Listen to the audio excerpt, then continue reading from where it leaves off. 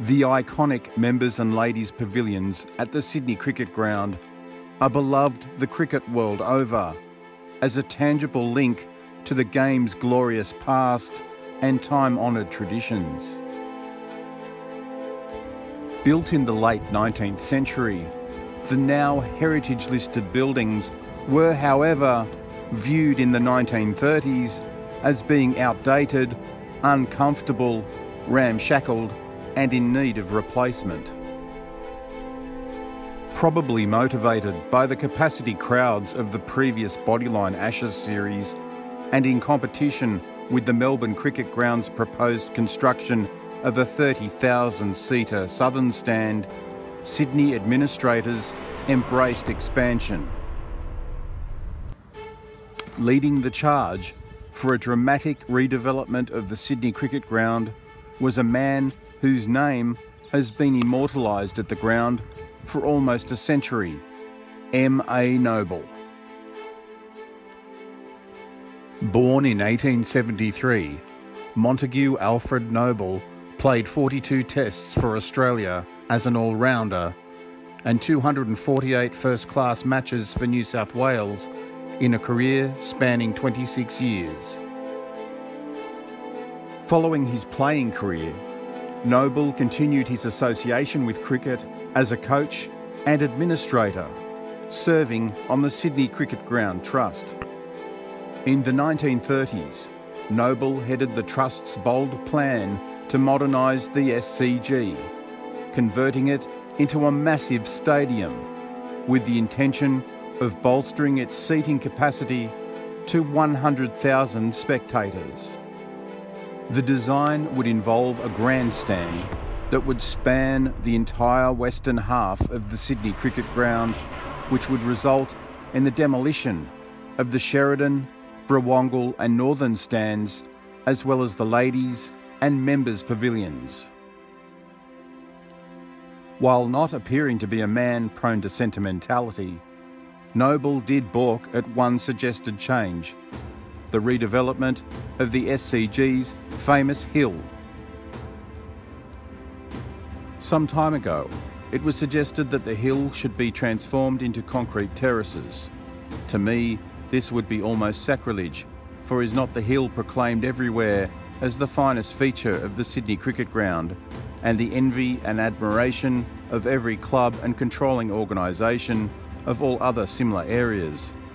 Take that hill away and it would not be the Sydney Cricket Ground. It would be but the skeleton minus the comfort, beauty and finish of nature's covering. In June 1934, the SCG Trust approved the construction of the first stage of redevelopment with the building of the first M.A. Noble stand on the site of the old Northern stand, which was completed in 1936. The plan was for the two-tier grandstand to continue in an anti-clockwise direction to incrementally extend the structure around the western side, with the old stands demolished along the way. The Members' Pavilion would be the next for the wrecking ball. But a stay of execution occurred in 1936 when the Trust focused on developing the eastern side of the ground with a proposed construction of a 10,000-seater grandstand on the site of the Bob Stand. Due to political issues and broken funding promises, the eastern stand would not go ahead, nor would the rest of the development on the western side. The Sydney Cricket Ground would remain virtually unchanged from its mid-1930s configuration for almost 4 decades, until the Bradman stand was added to the M.A. Noble's eastern end in 1973. The Brawongal and Sheridan stands would eventually fall. The Brawongal stand in 1980 and the Sheridan stand in 1986, replaced by the Clive Churchill and new Brawongal stands. But the Members and Ladies Pavilions would survive, listed on the New South Wales Heritage Register in 1999.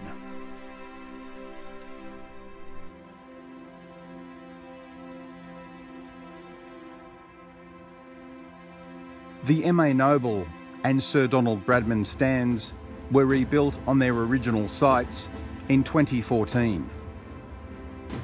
Monty Noble's beloved hill would not survive the modernisation of the ground, concreted in 1991, and now the site of the Victor Trumper stand.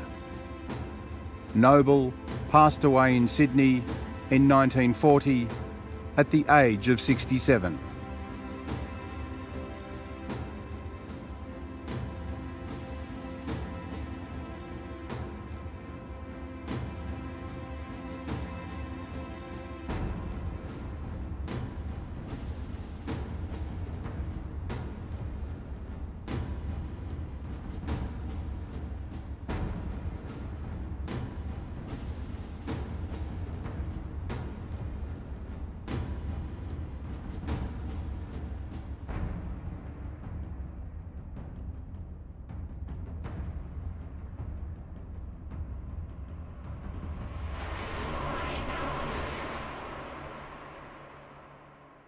Thanks for watching.